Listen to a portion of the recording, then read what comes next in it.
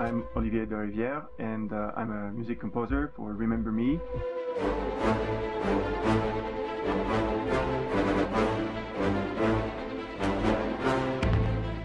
The Remember Me project started maybe 2 years ago when Jean-Max Morris, the creative director, met with me and told me what was behind Remember Me in terms of characters, storyline, and the universe.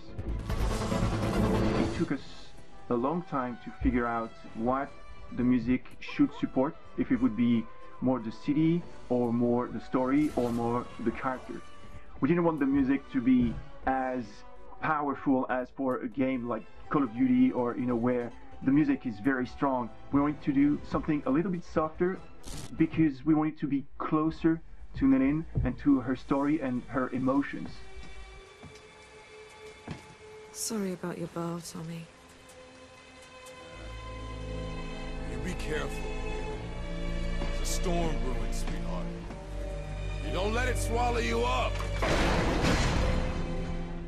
Paris itself nowadays is included in Remember Me, but the Neo Paris in Remember Me is so much more exciting. You have the same buildings that we have today, but on top of them you have all those big structures and all those modern, TVs, signals.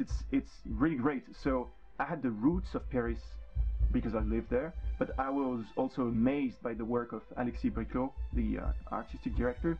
It inspired me so much, in terms of colors, pace, in terms of how the music would fit into this universe. It was great. I mean, all the ideas came from the game.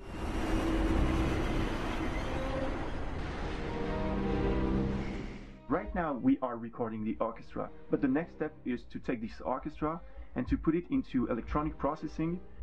It's a beautiful sound, and we will keep the beautiful sound, but we will glitch this beautiful sound as Nelin is glitching the world she's in.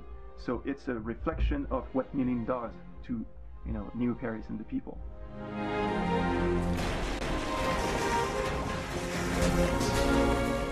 How does it feel to get this and to know that I'm gonna screw it and be like...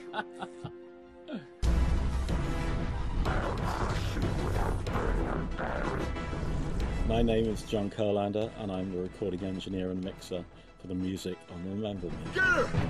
You got to stop her! Get her now! Get her now!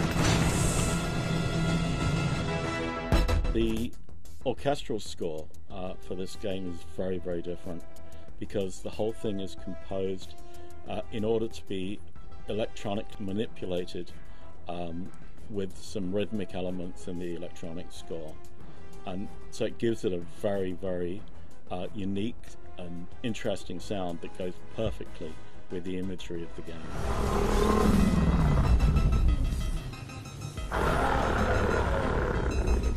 Video games to me are the most interesting medium nowadays because we are looking for a language.